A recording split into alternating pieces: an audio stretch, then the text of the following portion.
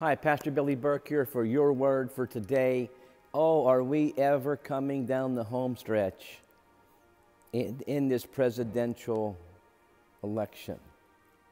Tonight is another debate between the Vice President, Mike Pence, and the opposing, the objective candidate, Kamala Harris, who's coming in running for that under the ticket with Joe Biden.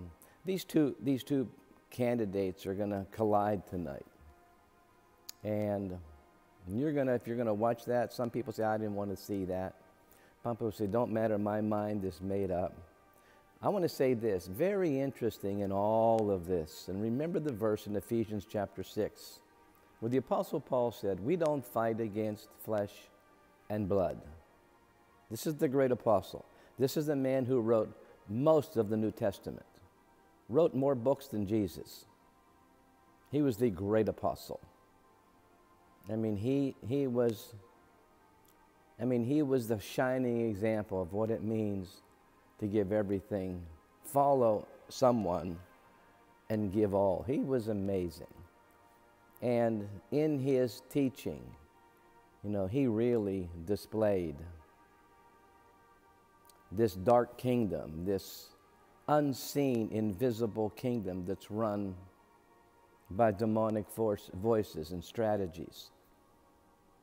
Paul's the one that basically broke wide open. We walk in two worlds every day at the same time. We walk in this natural world that's governed by natural law. God made that world. We know about that in the book of Genesis. He recreated. But there's also this other world, this unseen world, that is controlled by angels, both fallen and those that walk with God, and demonic spirits, disembodied spirits, and the devil himself.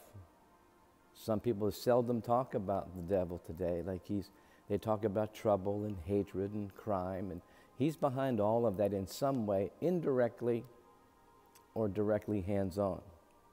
But sometimes we forget about him. It's so easy, and we go after the people.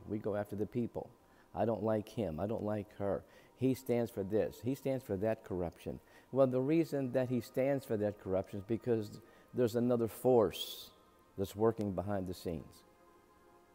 Do your best this political season to try and separate people from the opposing force. Remember whenever Jesus turned around to Peter, and Peter was saying, don't go to Jerusalem, don't die, don't suffer, don't go to the cross. And Jesus turned around and he said these chilling words, Satan, Satan, get behind me.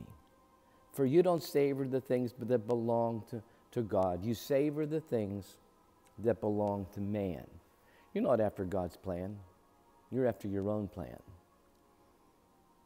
So he separated. The devil was trying to make Jesus mad at Peter, trying to get him to fight Peter, tempting him to get into a quarrel, a battle. But Jesus didn't take the bait. He said, I know what's going on here, and I know you're moving through him. I love Peter. I'll work with Peter. I can't ever work with you. That's what's going on today. A lot of these people that are opposing views, they don't even know what's controlling them. To kill babies, especially in their trimester, to open up borders, to say you can't protect yourself with arms, you can't bear arms. On and on and on and on, this thing just parallels with many of the things that Jesus took on with the Roman Empire. And we're dealing today with the evil empire, and we're all in it. But we have the power to vote. That's this big election coming up, and we have the power to pray. We have the power to look at the candidates and say, you know what, I'm not going to let what I see in my natural eye guide me and direct me. I'm going to vote right alongside who represents what I believe morally and spiritually the most. I don't want to know who goes to church. Everybody goes to church. I want to know who stands, who's on the Lord's side. That's what Moses said. He drew a line in the sand and he said, who's on the Lord's side? Come with me. And on that day, thousands of people stood with Moses, and even more thousands stood on the other side. And on that day, there were many people that were killed. Now, we're not talking something that drastic, but we are talking about the killing of life in the regard of opportunity and fairness and civility. These are all issues that matter for every race, every creed, every color, every tongue, every gender. So I'm saying to you today, pray, pray, pray.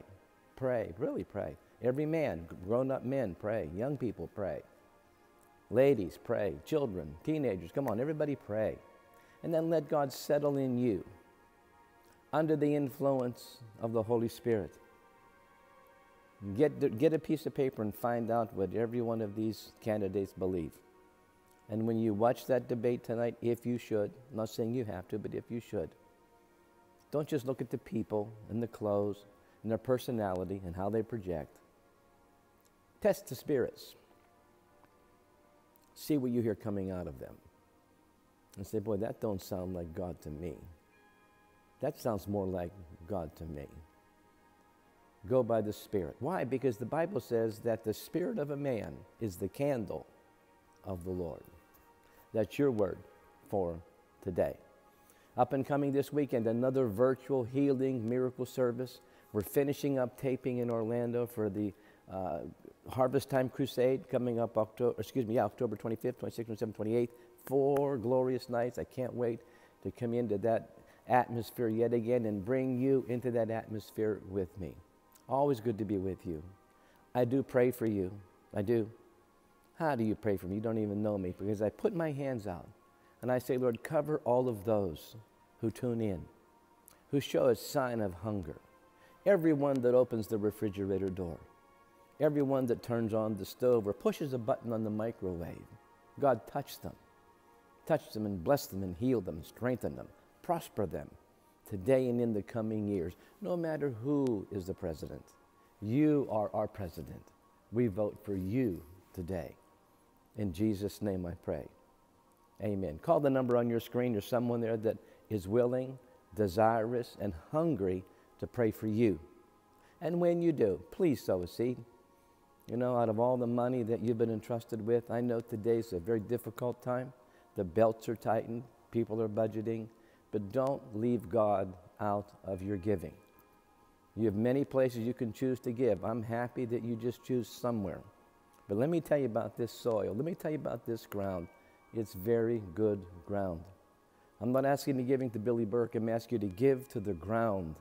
This is the ground that produces miracles, the harvest of miracles. And I believe when you sow into the ground because of the ground, you reap what that ground produces. Do that today. You won't regret it, I promise you. And as we go, remember Mark 10:27, with God, all things. Your thing, come on, smile, is possible. God bless you. Join Pastor Billy Burke and his team for Harvest of Miracles, coming to you from Orlando, Florida on Facebook Live, Sunday, October 25th through Wednesday, October 28th, and will feature praise and worship. You will hear testimonies from people who have been healed by God's miracle-working power, ministry from God's Word, special music, and prayer for your needs. This virtual miracle crusade begins at 7 p.m. each evening for Harvest of Miracle for 4 exciting nights, October 25th through 28th. Expect your miracle, because with God, all things are possible.